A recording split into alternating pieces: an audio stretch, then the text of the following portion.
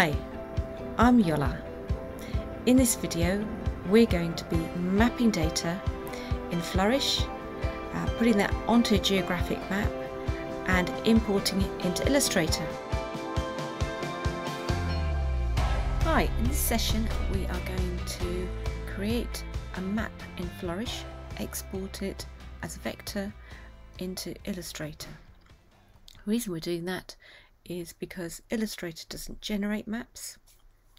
You can trace around maps or import them, and Flourish is a great place to quickly create maps. It's very easy to export it as a vector into Illustrator. So here we go. I'm going to use some data about identity theft in America in 2009. And the story is that Florida at that time was ranking #1 in identity theft. I am going to go to Flourish, new visualization, and I scroll down and I come to this one here, United States. The first thing I'm going to do, it's just loading up now, is I don't want to show any points. I just want to have the states, and that's what I've got the data for. So the first thing I'm going to do is I'm going to my points layer here and I'm going to disable it. So it's really straightforward now. That's the data I'm looking at. Here is where the data is for that template, and you can see there's geometry here, there's name of states, there's state numbers in this order, census area, and geo-ID, so all the information that I need. If I wanted to put in points, that would be on this page here, or lines, but we're just doing regions. I'm going to the Excel spreadsheet with the data that I downloaded, and I already know that I haven't got data for District of Columbia and I haven't got data for Puerto Rico because I've already checked my data. To the top, and I'm going to select complaints per 100,000 population, number of complaints, and rank, and I'm going to copy that and I'm going to paste it in here, and you can see it's taken the title of the column and the data. Now I haven't got District of Columbia, so I'm just going to cut that out and paste it there. Go, Florida #1. So I know that I'm looking for Montana. Let me go to my spreadsheet. I'm not going to highlight the titles, just want the numbers because I've already got that in the columns. Florida, there you go. #1. Go back here. Florida, in it goes. And then I'm going to Montana. Here, Montana. There's 2, 3, and paste. And there we go. We have got everything except Puerto Rico, and also it's District of Columbia. Great, so here's a little preview of our map. Let's start making it ready for what we want. So there's a map and it's showing 1 to 72, which I don't need that. What I want is I want the ranking to be shown, and that's what's in this value box here. I'm going to just tidy this up, get rank, and this is H, so in value put H.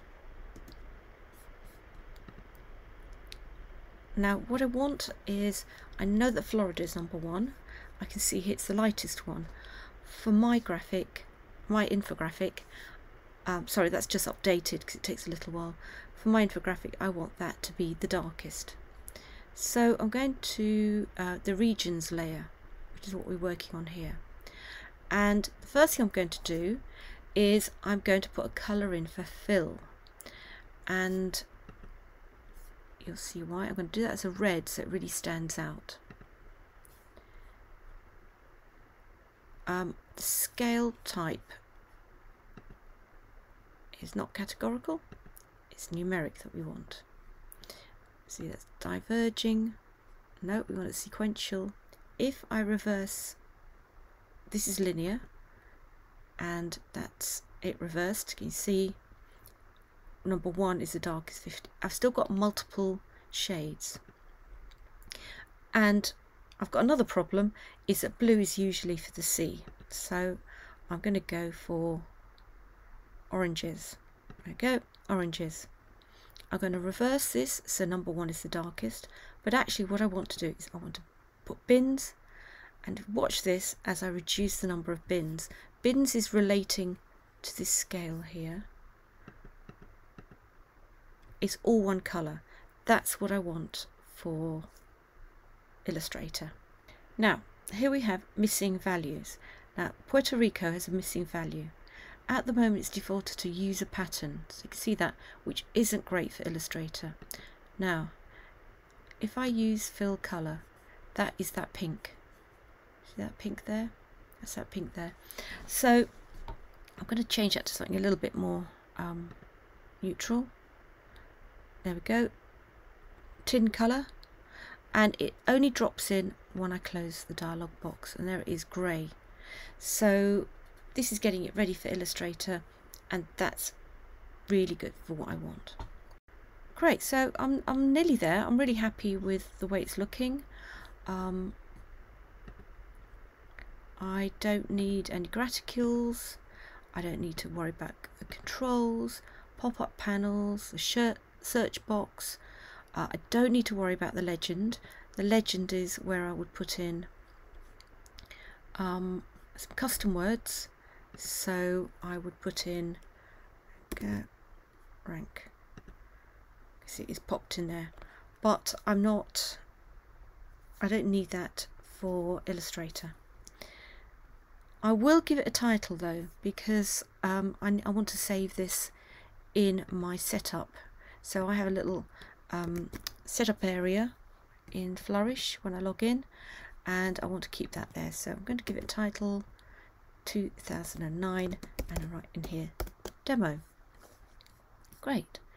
Close that up, and I'm all ready to go. So I'm going to press this button, export and publish. Now what I want to do is to download it. I can't download the HTML because I've got a free version. I'm going to go download image. PNG, JPEG, nope, SVG, yes. That is for the vector artwork, and I'm going to download that now. Here we go, here's a file with a big cross on it. Don't worry, select the cross, backspace to delete. So I've got all of the states here. My data story is that Florida is number 1. That is really all I'm concerned about. So I'm absolutely fine that these are all just one colour, and I'm going to colour them up. I'm going to select and go to fill. I need to create a new colour group, and that's here. Okay, and in this colour group you can see I've got the grey, the orange, the black and the white. Now I'm going to change the orange, double click and make it a little bit less bright.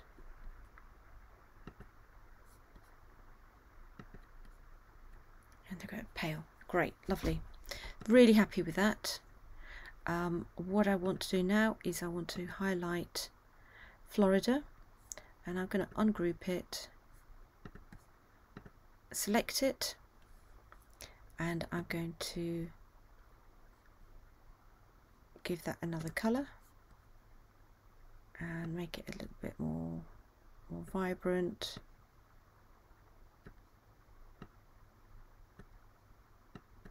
Go a bit more a bit more red, yeah. Great. So you can see there I've created a new colour for Florida. Now Puerto Rico hasn't got any data, so I've selected that and I'm going to drop a grey in there. So I'm going to create a new colour, and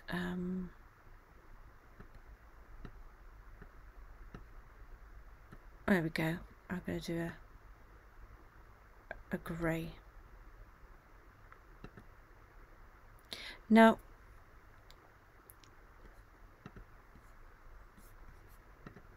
I'm ready.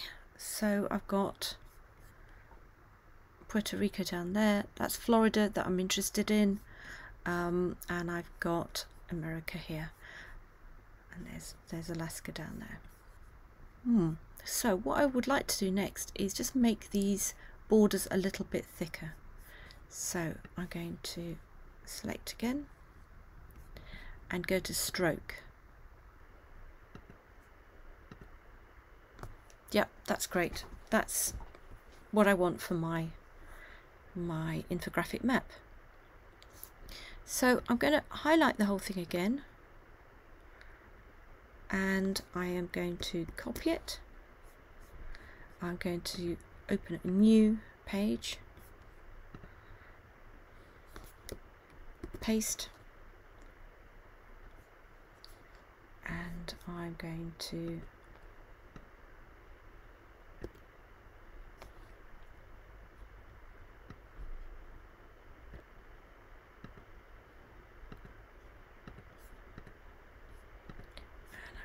just have a little bit of a play with the borders,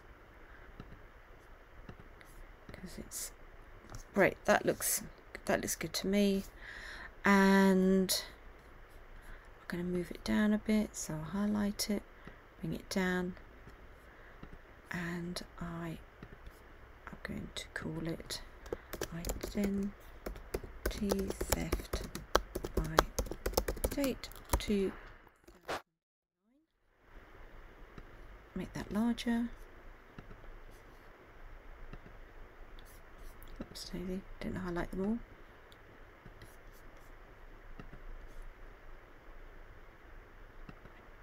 And change the font to Aromatics.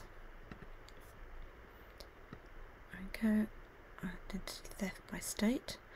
And I need to put all of the information in from the Excel spreadsheet. So I'm going to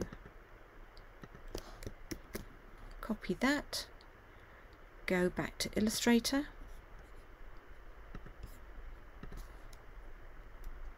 and it's going to come out too big, so there we go.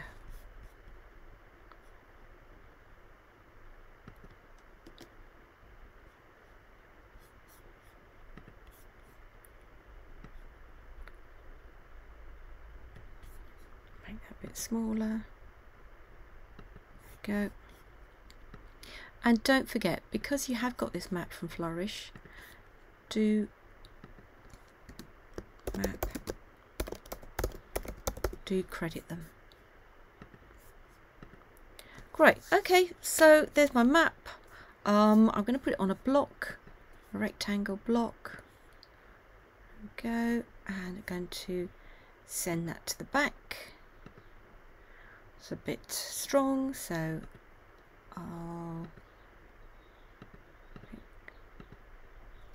pick something like that.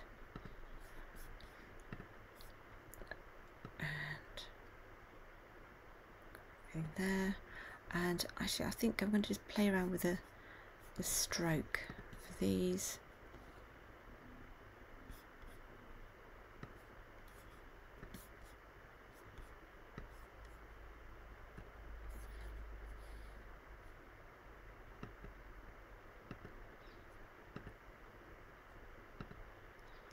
Let's try it 0.75. That might be nicer. Yeah, that works better. Great. Okay, and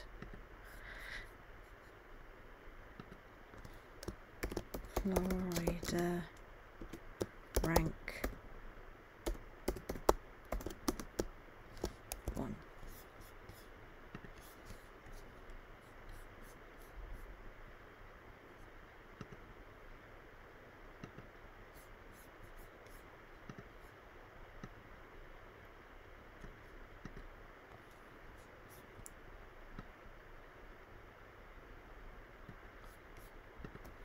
And there we are. We have just mapped some data and put it together in Illustrator.